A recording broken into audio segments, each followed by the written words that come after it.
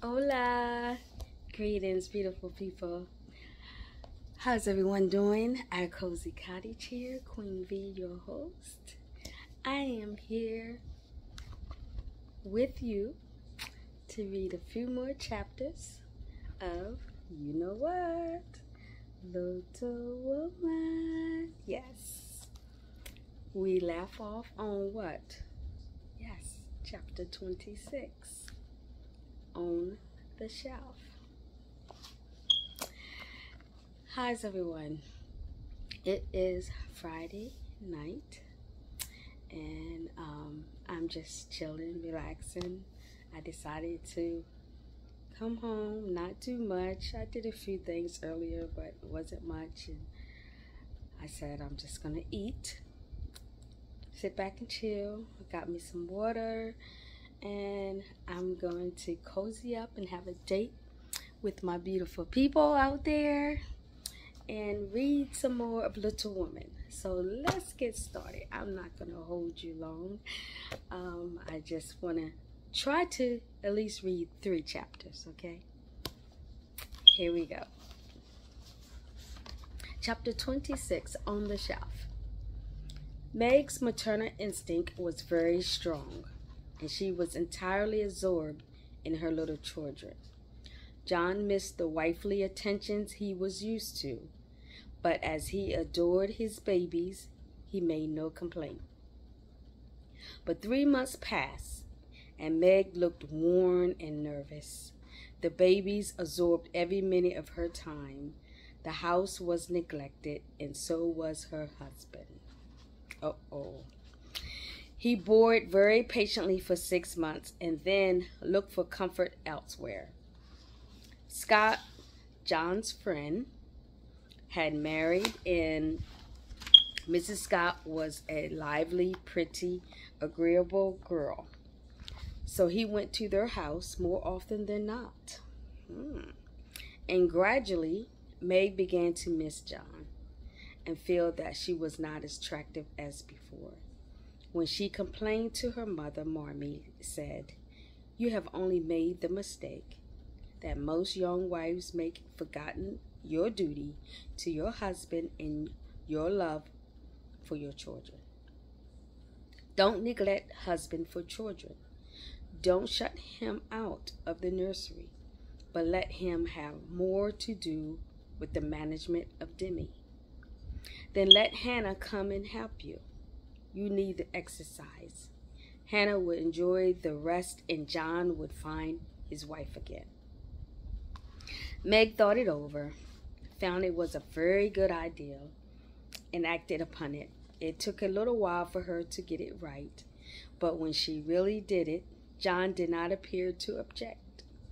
The children thrived under the paternal rule, while Meg recovered her spirits and got wholesome exercise, a little pleasure, and much confidential conversation with her sensible husband. Home grew homelike again. Meg learned that a woman's happiest kingdom is home, and her highest honor, the art of ruling, not as a queen, but as a wise wife and mother. Chapter 27, Lazy Lawrence. Laurie went to Nice, France, intending to stay a week and remain a month. He was tired of wandering around. Amy's familiar presence added charm to foreign lands, but to Amy, Laurie didn't seem as a good man. But to Amy, Laurie didn't seem as good a man as he was before. But the two never quarreled. Amy was too well bred, and just now Laurie was too lazy. "Laurie, when are you going to your grandfather's?" she asked. "Very soon." "You have said that a dozen times within the last 3 weeks." "What would Jo say if she saw you now?" asked Amy, starting to draw Laurie as he lounged next to her. As usual. Go away, Teddy. I'm busy. I wish you'd do me the favor to rouse yourself a little, Amy said sharply. I have a new name for you. It's Lazy Lawrence. Why, if you please? Because with every chance for being good, useful, and happy, you are faulty. Lazy and miserable.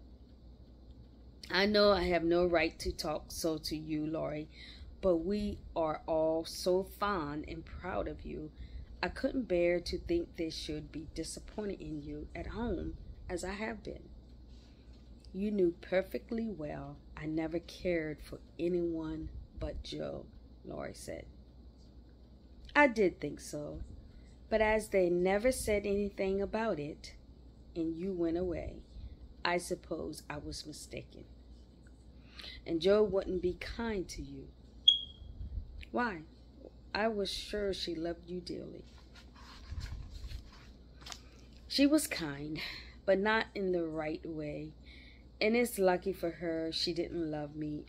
If I'm the good-for-nothing fellow you think me, it's her fault, though, and you may tell her so. I was wrong. I didn't know. I'm very sorry I was so cross, but I can't help wishing you buried better, Teddy, dear.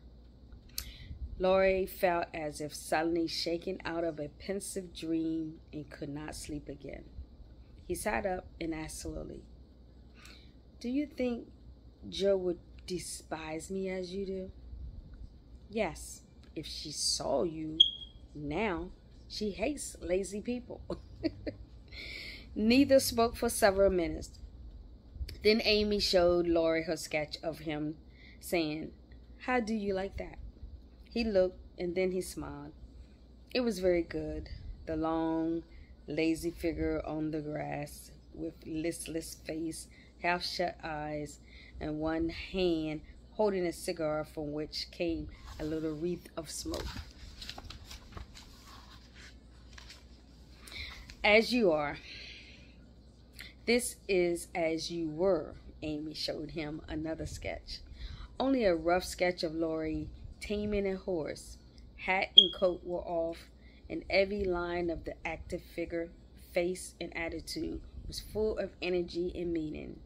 Laurie said nothing, but as his eyes went from one to the other, Amy saw him flush and fold his lips together. I found that sketch in my portfolio the other day, touched it up, and kept it to show you, she said. Much obliged. You've improved immensely since then. Laurie rose as he spoke, returned the pictures with a smile, and looked at his watch. They laughed and chatted all the way home, but neither of them was happy. Goodbye, dear, Laurie said, and with these words he left her. The next morning, Amy received a note from him. Please say goodbye for me to your aunt, Lazy Lawrence, has gone to his grandpa. A pleasant winter to you. Good boy. I'm glad he's gone, said Amy. But she added with a sigh, but how shall I miss him? But how I shall miss him.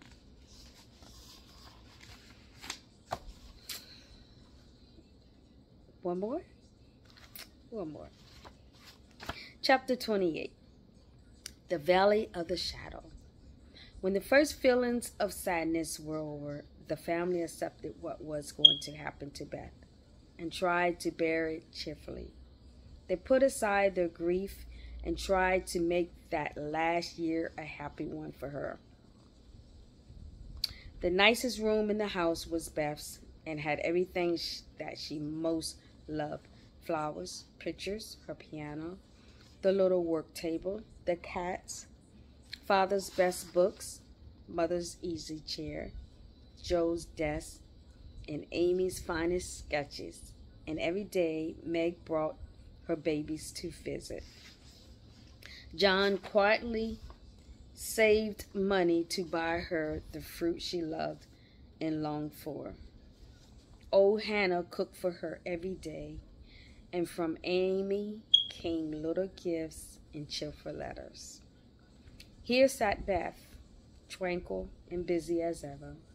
The first few months were very happy ones, and Beth often used to look around and say, "How beautiful this is," as they all sat together in her sunny room, the babies kicking and crowing on the floor, mother and sisters working near, and father reading in his pleasant voice.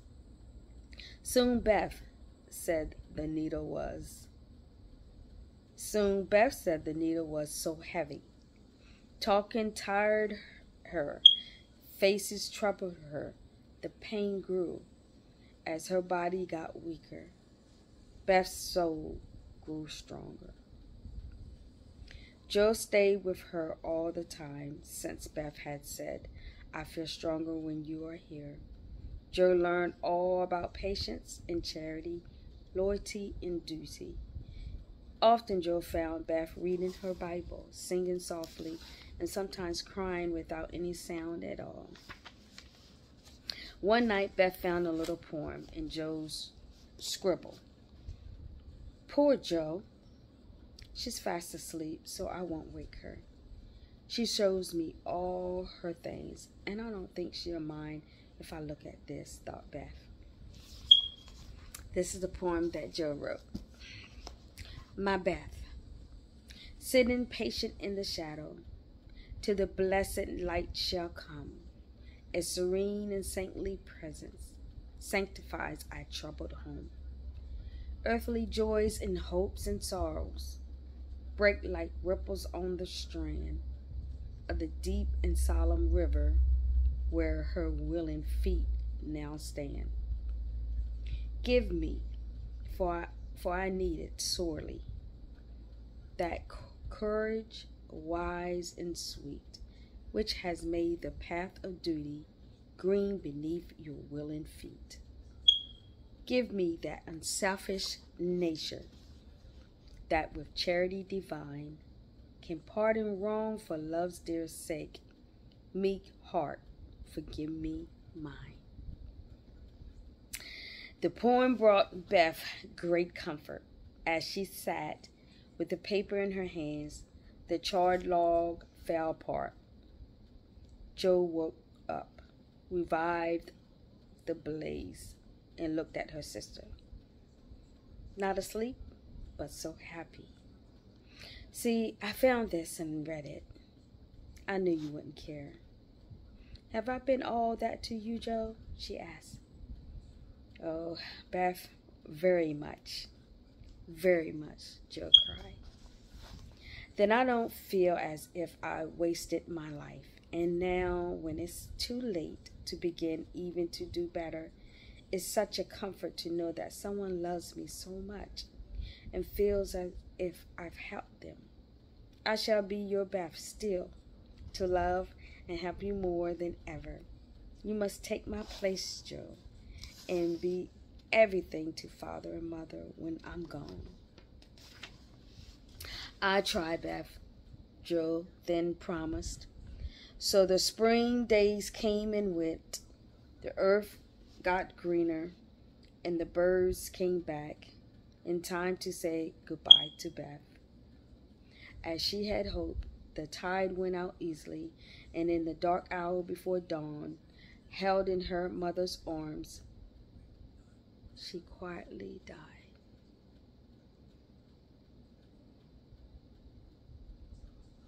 Wow. I'm going to end with that chapter. Our next chapter is chapter 29, Learning to Forget. Wow. She passed away. Guys, the movie of this book is really good. I have to say, you've got to see the movie. It was on the PBS channel when I looked at it. I'm sure it could be on YouTube. It could be on Prime Video or something like that. But it's a really good movie, and the movie came and derived from the book, I believe. But anyway, that's it for tonight. We read 3 chapters. We have a few more chapters to go, not much. And I will see you tomorrow. Another date. As always, never give up. God can deliver you from anything. He can deliver you from anything. If it's His will, just never give up on Him. Always keep God in your life. Keep Him first. I love you guys. Lord willing. See you soon.